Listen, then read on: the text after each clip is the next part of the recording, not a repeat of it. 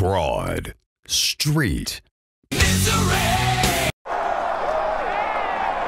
Philadelphia!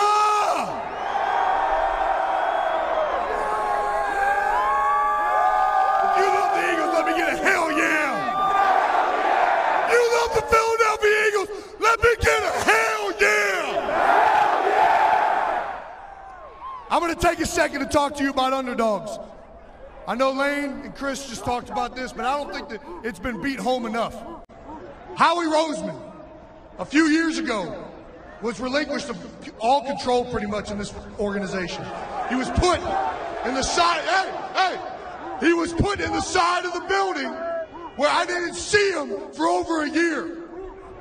2 years ago, when they made a decision, he came out of there a different man. He came out of there with a purpose and a drive to make this possible.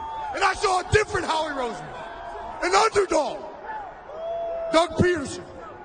When Doug Peterson was hired, he was rated as the worst coaching hire by a lot of freaking analysts out there in the media.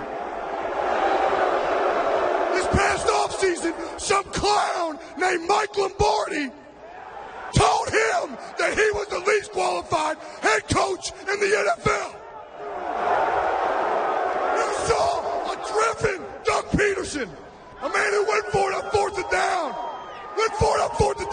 in the Super Bowl with the trick play. He wasn't playing just to go mediocre. He's playing for a Super Bowl. And it don't stop with him. It does not stop with him. Jason Peters was told he was too old, didn't have it anymore. Before he got hurt, he was the best freaking tackle in the NFL. McVay was told he didn't have it. Stephen Wisniewski ain't good enough. Jason Kelce's too small. Lane Johnson can't lay off the juice. Brandon Brooks has anxiety. Carson Wentz didn't go to a Division I school. Nick Foles don't got it. Mark Clement's too slow. Blood ain't got it anymore. Jay and John can't stay healthy. Torrey Smith can't catch. Nelson Aguilar can't catch. Zach Ertz can't block. Brett Selleck's too old. Brandon Graham was drafted too high. Vinny Curry ain't got it.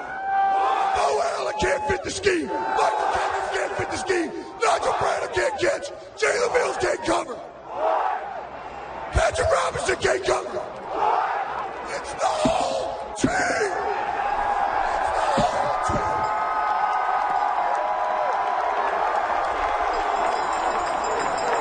This entire organization was a bunch of driven men to accomplish something. We were a bunch of underdogs. And you know what underdogs is?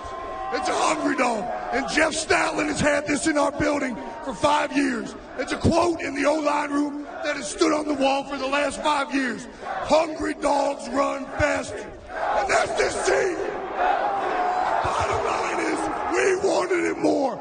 All the players, all the coaches, the front office, Jeffrey Lurie, everybody wanted it more. And that's why we're up here today, and that's why we're the first team in Eagles history to hold that freaking trophy.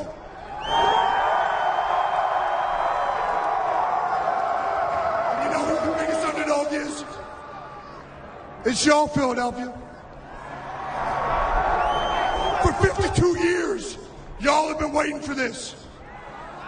You want to talk about underdog? You want to talk about a hungry dog? For 52 years, you've been starved in this championship.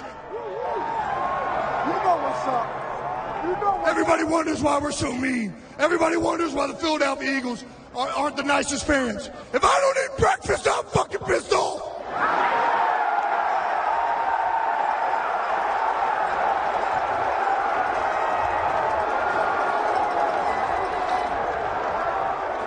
No one wanted us. No one liked this team. No analyst liked this team to win the Super Bowl, and nobody likes our fans. And you know what? I've just heard one of the best chants this past day, and it's one of my favorite, and it's new, and I hope y'all learn it. because I'm about to drop it right now. You know what I got to say to all those people that doubted us, to all those people that counted us out, and to everybody who said that we couldn't get it done? what my man Jay Ajay just said. Fuck you!